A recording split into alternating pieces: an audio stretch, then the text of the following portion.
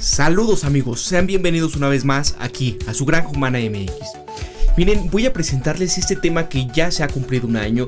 Vuelve a salir la revista de The Economist, The World in 2020. ¿Qué es lo que es esta revista? Bueno, esta revista yo creo que todos ustedes han de saber, pertenece a la familia Rothschild, pero dentro de las portadas que escriben cada año hay un número especial, el cual se titula The World in, el mundo en. Y entonces en los últimos años hemos visto portadas bastante interesantes. Por ejemplo, la que hicieron en 2017, esta donde salen las cartas del tarot, donde mucha gente se empezó a hacer especulaciones, qué es lo que va a pasar. Y ahí aparecían, por ejemplo, la carta de la torre, partiéndose, dividiéndose entre el mundo cristiano, el mundo izquierdista con esta bandera. Veíamos el juzgado a Donald Trump sentado en un trono sobre el mundo. Había, por ejemplo, lo que era la carta del ermitaño, algo que vimos que se empezó a suceder y que llegó hasta ahora, ¿no? ¿Qué es lo que sucedió, por ejemplo, en México con las caravanas y todo esto, ¿no? Bueno, son cosas bastante particulares que empiezan a uno a decir, oye, ¿qué es lo que están haciendo? ¿Cómo es que saben tanto? En The World in 2018 igual, fueron puros iconos. Esto reflejaba mucho de lo que se venía en cuanto a inteligencia artificial, en cuanto a tema de los celulares, de seguridad, de la copa de fútbol, etcétera. Cosas que te van poniendo así, ¿no? Donald Trump siempre, un niño pequeño antes de la Estatua de la Libertad, a un icono de un anciano refiriéndose de cuanto a del tema de las pensiones. Entonces, cada cosa que parece como si no tuviese mucha relevancia, pues sí, efectivamente, dentro de la revista, dentro de los números que han aparecido a lo largo del año, pues sí, van apareciendo este tipo de casos. Ves la relación que hay dentro de estos y temas que en el contexto económico mundial, o sea, no es algo así como que tú creas que es brujería o que se lo están sacando de la manga, como muchas personas van a estar por ahí intentando utilizar esto, ¿no? Sino que son mensajes claros dentro de la élite, dentro de la gente que tiene pues el conocimiento de saber interpretar estos datos económicos, fuera de lo que puede parecer risorio, ¿no? Para muchas personas. Por ejemplo, ¿qué pasó con esta revista de The World in 2019, ¿no? Ahí veíamos mucho de lo que hoy estamos viendo. Por ejemplo, en el pecho de David de Miguel Ángel, ¿no? Que estaba ahí volteando la revista, claro, en el espejo, ¿no? Porque así era Leonardo da Vinci. Esto es lo que le encantaba, el ocultar mensajes, y a través del espejo pues podías ver este tipo de mensajes. Y ahí estaba, en el pecho decía Me Too. ¿Qué está sonando hoy en día, no? ¿Qué es lo que está pasando en todo el planeta? ¿Qué fue este cántico de estas chicas chilenas que se volvió viral este fin de semana, ¿no? Entonces, todas estas cosas que vemos por ahí pareciese como si se cumpliesen al pie de la letra. ¿Qué pasó con este celular que trae en la mano?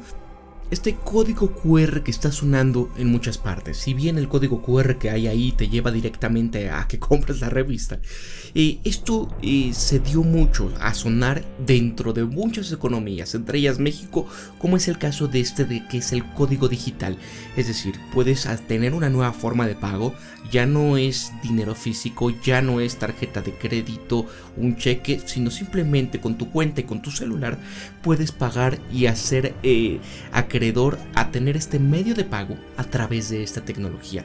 Veíamos lo que era el coche eléctrico, cómo salía ahí, y qué es lo que pasó en Bolivia con un país que ya había sacado su coche eléctrico, las grandes reservas de litio. Bueno, vamos a pasar porque este tema ya lo traté el año pasado, claro, en este videoprograma de The World in 2019, y ahora nos toca el mundo en el 2020.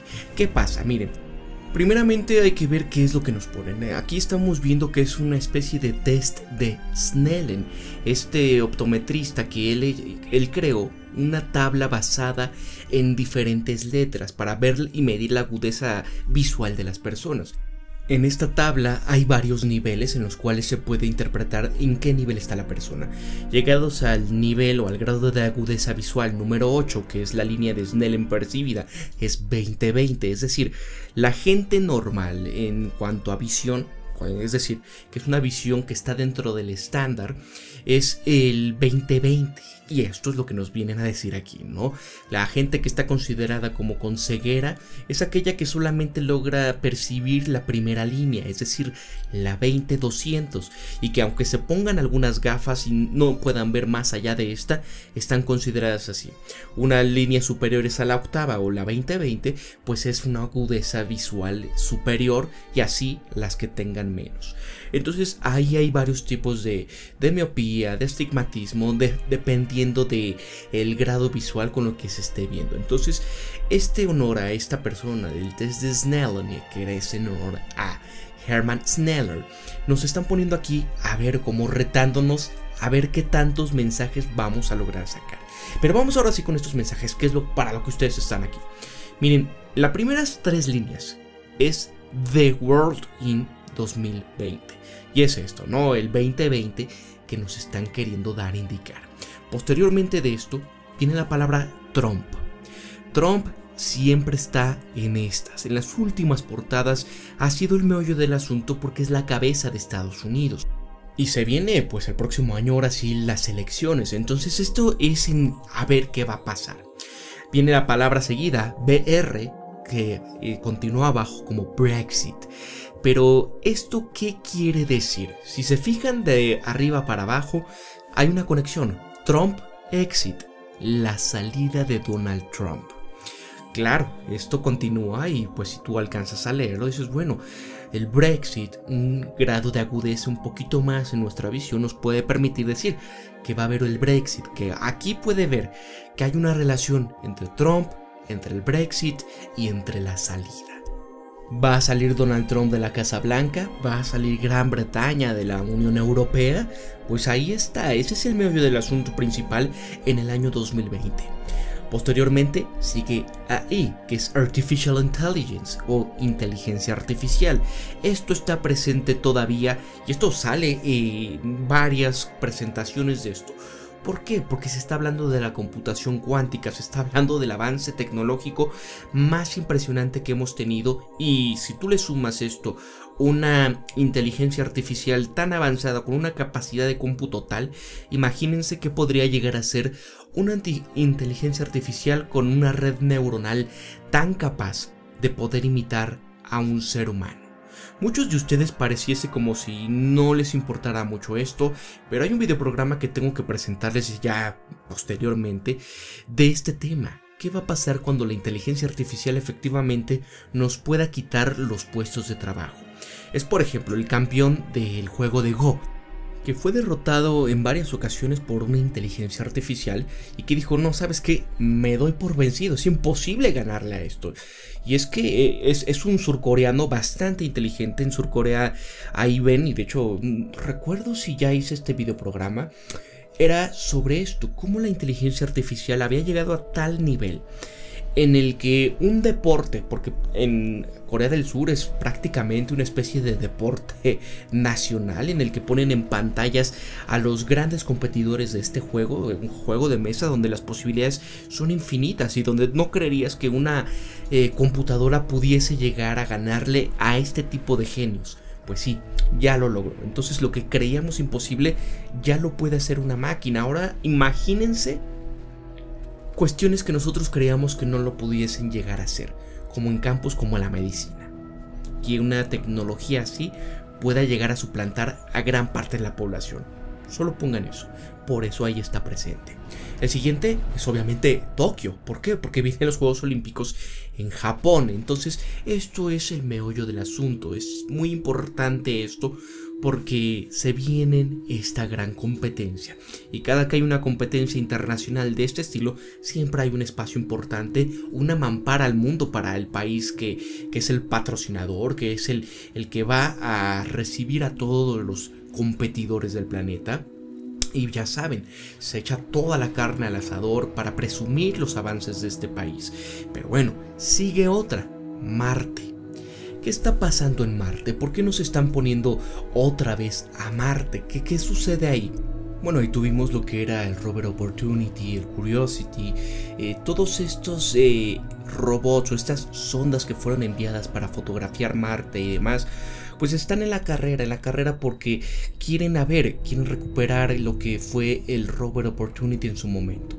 Duró más de la cuenta de lo que debía de haber durado y se terminó perdiendo por una tormenta de arena en la cual pues ya no se pudo recuperar la conexión con la Tierra.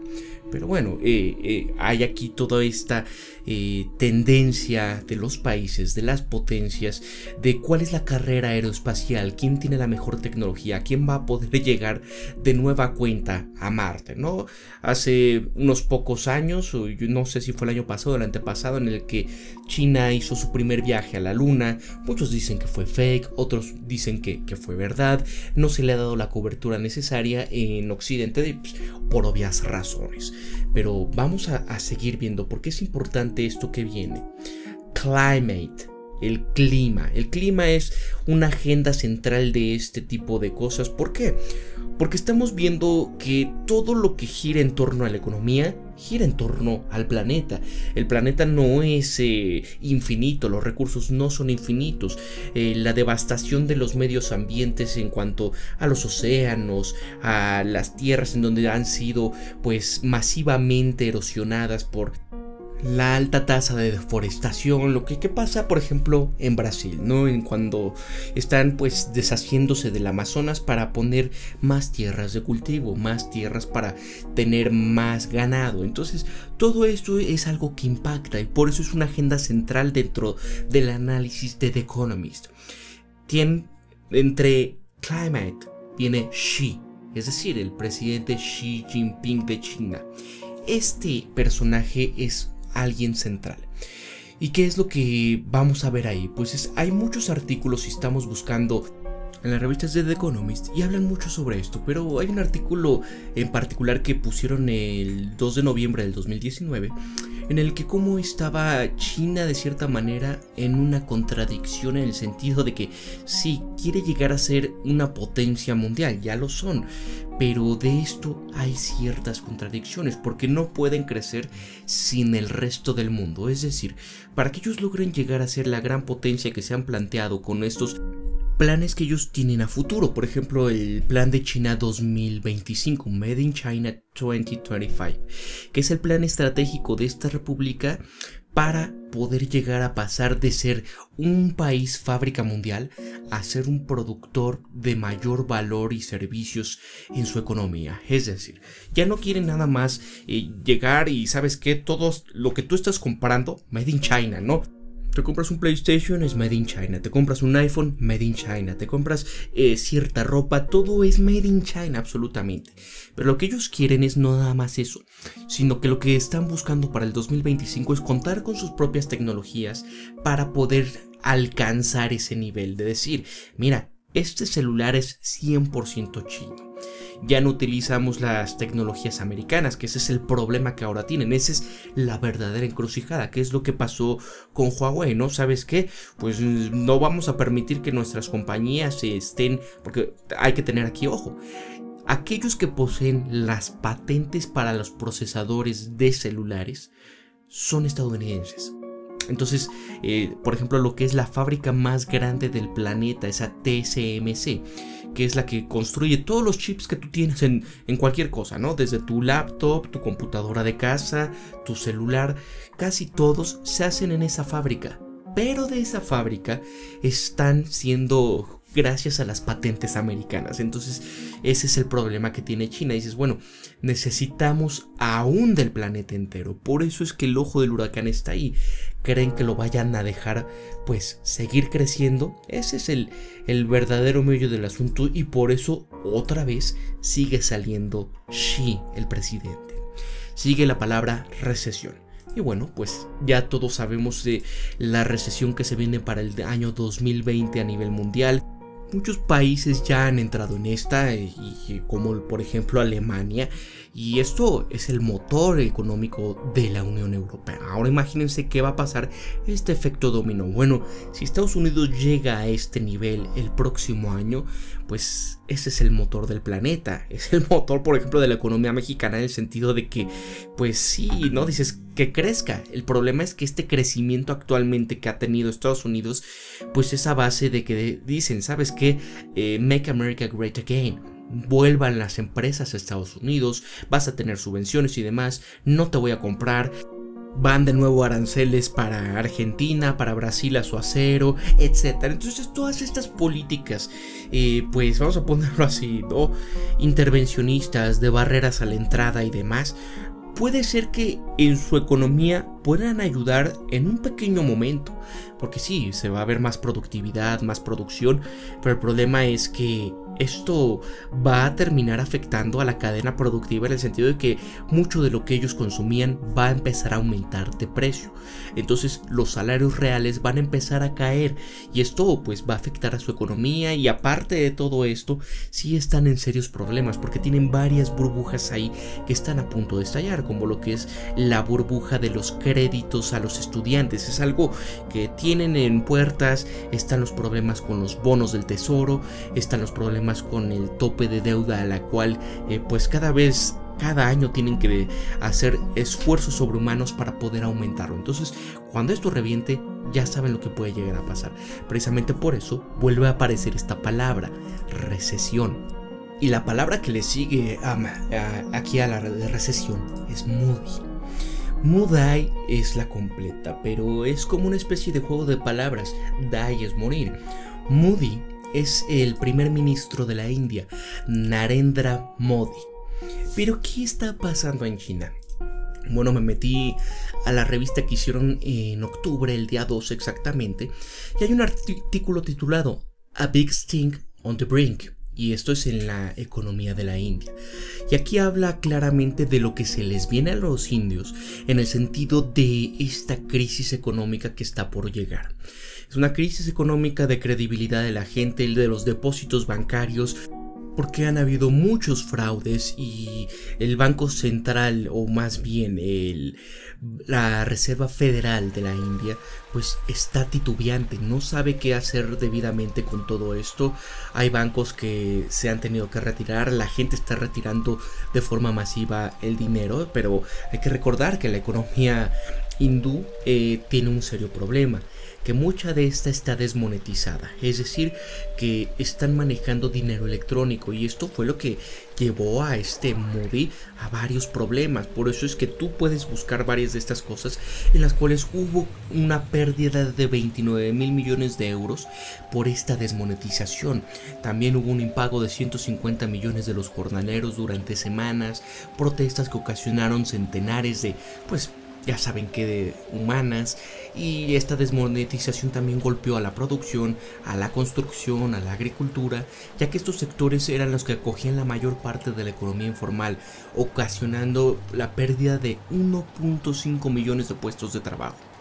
La India ahorita tuvieron incluso que sacar estas cifras de empleo porque son las más altas de en 50 años. Entonces imagínense en qué situación se encuentra el primer ministro. Por eso es que es lo que están vaticinando, de que ante toda esta pues nueva pues descredibilidad de la gente para su sistema financiero, pues entonces no puede avanzar. La India no puede avanzar si antes no hace los ajustes a su sistema financiero de la manera debida. Es decir, prácticamente diciendo, tienen que privatizarlo totalmente, sacar al Estado. Y es que este primer ministro está catalogado como un ultranacionalista. Entonces es algo que quieren, es algo que dicen, bueno, ¿cómo nos salimos de China y nos vamos a la India si no tienes esto pues flexibilizado, para ponerlo en palabras que ya conocen? Bueno, la siguiente es expose. Expose es expuesto, falta una E. Aquí, como vemos que ya fuimos avanzando de niveles en el que poco a poco se vuelve más difícil analizar de qué va todo esto. Expose, ¿qué se va a exponer? Se va a exponer la economía mundial, se va a exponer cómo es que toda esta quiebra del sistema financiero se tiene que dar para hacer un verdadero cambio. Después viene una palabra que no logro yo descifrar, espero que ustedes me puedan ayudar, y es DGS. ¿Qué será? Viene anterior a la palabra Bond. Me imagino que aquí muchos han de decir que se está refiriendo a Bond, James Bond, pero no. Yo creo que se refiere más a la cuestión de los bonos. bonos mundiales, los mercados a futuro como están, los bonos del Tesoro de Estados Unidos, si China se va a deshacer de estos, si van a perder su valor, si van a muchos a quererse refugiar en bonos seguros del Tesoro. Entonces todo esto vemos que ahí va y sigue Beethoven, que se cumplen 200 años de su muerte, seguido de la palabra visions, y sigue también anterior a biodiversidad. ¿Qué quiere decir esto de visions? Visions, pues es visión, visiones en cuanto a que aquí lo ponen en rojo, y aparte pues es esto, este esquema que nos están planteando aquí, es eso, es el test de Snellen. Entonces, a cuanto a visiones, ¿qué vamos a estar viendo el próximo año? Esto de biodiversidad, ¿a qué se referirá? Y es que la palabra viene cortada. Al principio nada más dice bi, ya saben, ¿no?, a qué se refiere. Y abajo ya es o diversity, o diversidad. Diversity. ¿Será acaso este tipo de agendas de diversidad de los social justice warriors o estos autodenominados guerreros de la justicia social? Bueno, seguido de esto viene la palabra rata o rat, y es que estamos ya por entrar al año de la rata chino.